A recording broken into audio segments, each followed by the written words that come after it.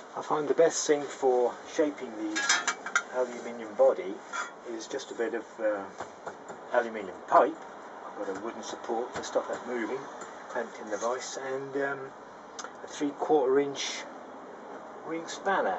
It seems to work much better than a hammer, and you can really get in there and do some decent shaping in awkward spaces. You can get really inside the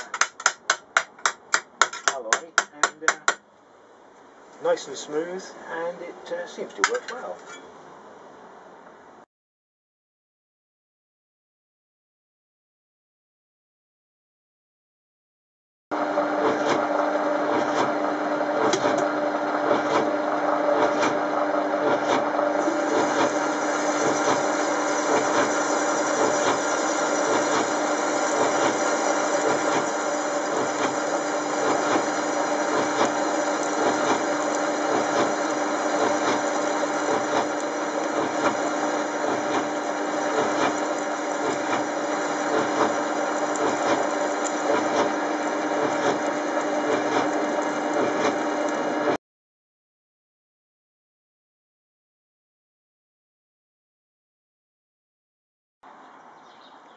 I've made up this offset drilling attachment which can clamp into the tool post.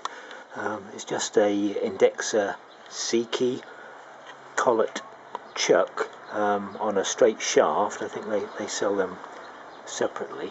I've put on a tooth belt drive at the back. It's running off about 12 volts, variable power supply, and a switch here, so that I can then do the offset drilling, just wind it out according to the arrow and drill some holes.